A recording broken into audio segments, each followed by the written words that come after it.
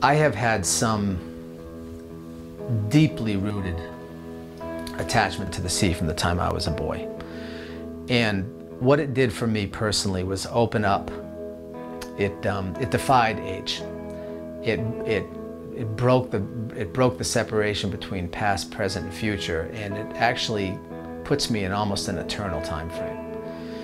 And the emotions that are welled up and built by watching the repetition of the sea over and over, and what it means. It's life on the edge.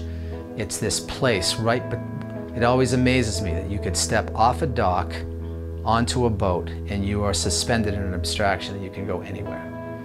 And it's this rhythm, it's this endless rhythm.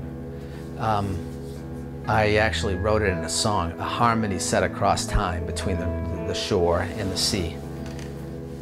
How human beings respond to it, what it means symbolically, what it means emotionally, but for me personally, the depth of emotional response to that, particularly with brooding weather, this impending sense of change that is universal and eternal.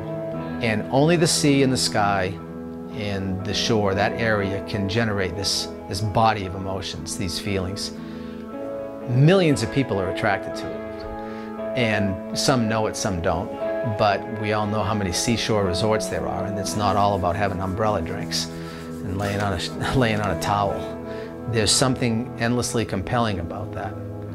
I think as painters we have, I'll use the word landscape now instead of seascape, we're inspired by the external landscape, but we really show what our work means through our internal landscape, that filter that it goes through.